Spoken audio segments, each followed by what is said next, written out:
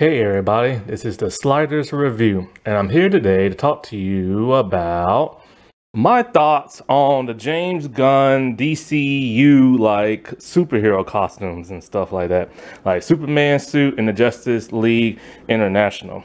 So, okay, here's the thing. When you make like a superhero property, whether it's a TV show or like a movie or whatever, you always want to put your best foot forward. You know, you always want to have like an amazing suit, good writing, good direction, a good story, all of that. You know, I remember back in the early 2000s when they made the Spider-Man movies, a lot of people complained and they asked, you know, how in the world did Peter Parker, who's as poor as he is, make that amazing looking suit in the Tobey Maguire Spider-Man movie? And that's valid criticism because it's kind of like, that was like a very impressive suit. You know what I'm saying? And he just made it on like what little salary he had. Now, granted, he did start off with a makeshift costume and stuff like that. And, you know, eventually, you know, he just like, you know, made a better looking suit. But when he made a better looking suit, you know, he didn't even have a job at that time, I don't think. So I can understand the criticism there. And then they went a little bit better in the Amazing Spider-Man by, you know, having him build like multiple suits and variations, and you see him actually working on it and, you know, stuff like that. But no matter what, you always want to have a good suit. Here with James Gunn. Now here is the problem with his suits. They look extremely low grade. Now, I've already said before, I don't like the Superman suit. Plain and simple as that, I just don't like the Superman suit. I don't like the unnecessary lines. I don't like the trunks. I don't like how like baggy it is for some reason. Now, in some other shots, it looks a bit better. But there's all these cringes and wrinkles like around that chest area. That's not his pecs. That's an actual wrinkle and stuff. And it's just, I don't know. I just don't like it. I don't like the overall design of like how the cape fits on it and stuff like that. Now, I am hoping this is going to be a good movie because I want to enjoy this movie. And, you know, here's the thing about suits. Suits don't make the movie. You can still have a good movie with a good story and everything, but you can also have like a bad suit. But now we get into the Justice League International. James Gunn needs to be ashamed of himself. He needs to be embarrassed. These are some terrible suits, plain and simple as that. And I've seen so many people defend those suits on Twitter to the point of like utter laughter and everything. Because see, here's the thing. You got three different groups. You got just regular DC fans. You got the Snyderverse fans. And then you have the James Gunn fans. And just like the Snyderverse fans, the James Gunn fans, they defend these suits left and right. They defend every decision he makes left and right. And it makes you stop and wonder, do they really, really, really like these suits? Or are they just defending them because, you know, they're huge like James Gunn fans and stuff? That's where it's hard to differentiate in everything. Guy Gardner Green Lantern suit is atrocious. It doesn't even look like a Green Lantern suit because it's not supposed to. It's supposed to look like that Mr. Terrific suit. And honestly, it's not even really a jacket. It's more like a vest, but they're all wearing leather. I'm okay with leather. I like leather. But these suits look like something from Smallville. I've seen some people say, oh, it looks like the Arrowverse or something from the CW. Y'all gotta take y'all minds back 20 years ago to Smallville with the leather coats, the hoodies and stuff like that, and the leather. And so it's very early 2000s. Now, granted, Smallville was on the CW for the last couple of seasons, but the first couple of seasons was the WB. And honestly, it's embarrassing when the CW Arrowverse can make a better looking suit than a movie quality suit. Because you gotta stop and remember, this is a actual movie, not a low budget television show. And the fact that the CW is able to make a low budget, good looking costume is embarrassing when compared to that of a movie. And it's to the point where James Gunn has literally made the old Ryan Reynolds Green Lantern suit look like a masterpiece. Now, personally, I like that suit design, the basic overall design. I just don't like all the lines in the suit. Like, it looks like muscular lines upon like muscular lines and veins. And I don't like that. But I do like the overall basic look of the suit. But a lot of people did not like that movie. They've come around now, but it's so embarrassing, like when you look at Guy Gardner's suit and you look at that. And I've seen some people also say, well, maybe they wore other suits early on in the movie, but now they wear these suits. Stop using that excuse. Just admit that these suits look terrible and we can all move on. And now we have Hawk Girl. I feel bad for this actress. First, she was in Dora the Explorer, and that didn't work out for her. Then she was in Madam Web, and that really didn't work out for her. Now she has this Kmart looking suit. Not even a Walmart looking suit, but a Kmart looking suit. Now, if you're old, then you know what Kmart is. And this suit on like Hawk Girl is Mr. Terrific suit. Like, it just looks bad. The color scheme is fine. It's just the overall look of it, you know? It's super cheap. Then you get to the mask, and the mask looks like a big hunk of plastic and everything. Now, granted, you can't really see the mask too good because of the grainy photo and stuff, but it just looks like cheap material. And what's even worse is, like I said before, the CW can do much better. Now, first, let's compare it to a way better design. Hawkman from the Black Adam movie. Black Adam movie was not a very good movie, but at least the suits were on point of how a superhero suit is supposed to look. Hawkman overall costume and wings look amazing. His helmet, is CGI goopity goop, but at least the overall shape of it's fine. It's just that shiny CGI crap that I don't like.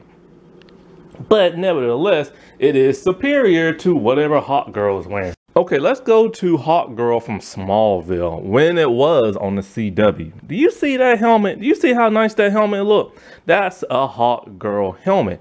It looks faithful. It looks like nice, whatever material is made of to look like metal and everything. It looks nice. Granted, nobody ever wore that helmet because she was already dead in the series. But it looks way better than the helmet that we have for, like, you know, the James Gunn movie.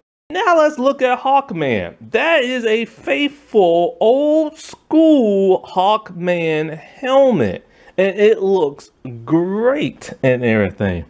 Then you compare it to his overall bodysuit, and if the CW can make a faithful looking Hawkman, I know James Gunn can, because James Gunn is all about being old school.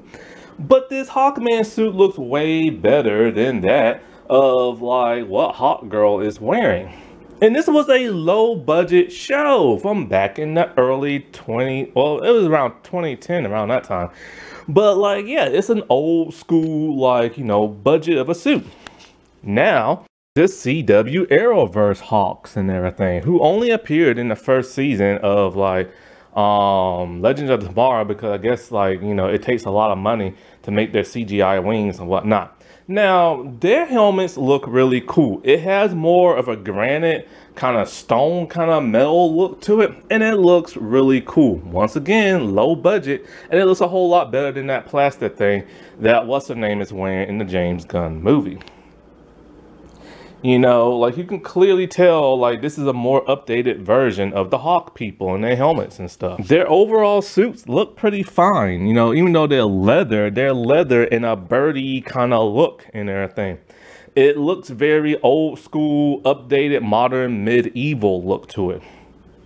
Still a whole lot more better than what James Gunn came up with. And this is just embarrassing. Like, this really is. And, you know, I hate to be negative and everything, but when you watch a movie, you want the suits to look amazing. And so far, they just don't. So the general thought online is that Maxwell Lord made these suits for the Justice League International because his logo is right in the center of all their suits. Which, okay, first of all, this movie is too stuffed with characters. Now, they're not going to be in throughout the entirety of the movie. But the fact is, it's still way too stuffed. Like, why are you going to have Maxwell Lord and Lex Luthor be in the same freaking movie when they're basically the same exact character, just one has superpowers and stuff? Like, they're both billionaire evil guys. Like, why are you gonna have both of them in the movie? That just don't make no sense. But whatever, it's James Gunn, you know what I'm saying? And so the general consensus is that Maxwell Lord made these suits, and they're more like uniform type thing. All right, fine, whatever. But it takes away from the specialness of how their suits look in the comics. And when it comes to Mr. Terrific, everybody said originally that suit was spot on. Like, it's basically a Mr. Terrific suit with some altercations here and there. Just slight altercations, like there's more white in it. Like you have to look at the comic and stuff like that. And when you look at like his suit, you know, like everybody said, it's spot on. Now people feel like hypocrites because now they see the Justice League International had the same exact suits. And now it's kind of like, one, that takes away from the specialness of like Mr. Terrific and his suit, because now it's kind of like, oh, well, he didn't even make his own suit, he didn't design his own suit, you know. Or maybe when they worked for Maxwell Lord, maybe he liked Mr. Terrific's suit and told him to make the rest of the suits. You know, it could be one of those two situations. But the thing is, it's like, I've seen so many people defend this, like those suits in the strangest way. Well, you know, Maxwell Lord made those suits. Okay. People, you do know that the difference between reality and fiction, right? Like, I hope you do. Because if you don't, then that's going to be a major problem. Because of the simple fact that Maxwell Lord is not a real person. Some suit designer person made that suit and James Gunn approved it. Or James Gunn came up with it. But most likely he didn't come up with it because it's just literally Mr. Terrific's suit and all these other people are wearing it. So it's just like the whole Avengers thing with Captain America. Coulson did not make that suit. Somebody made that suit. And Joss Whedon approved it. So that is that. So please stop using that excuse. That's just a lame, pathetic excuse for you trying to validate a director either you like or you just want this movie to succeed.